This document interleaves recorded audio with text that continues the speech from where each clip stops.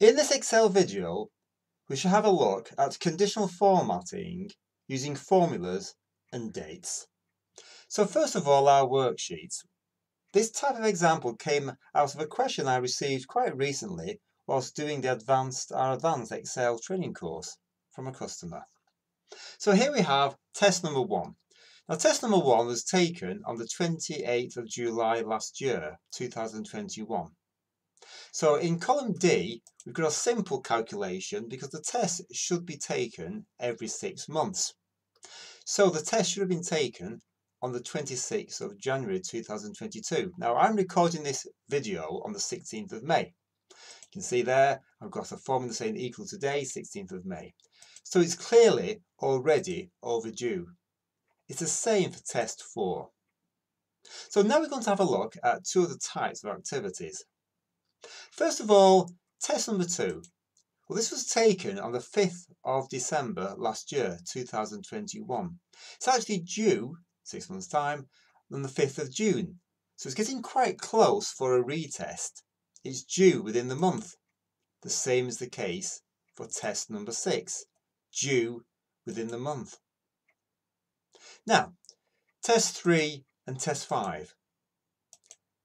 They're not quite due yet, but they are still due within a 6-month window. In fact, between month 2 and month 6.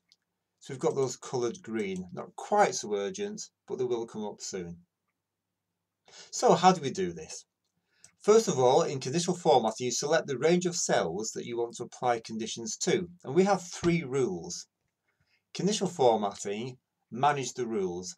You can see here the 3 rules I have created.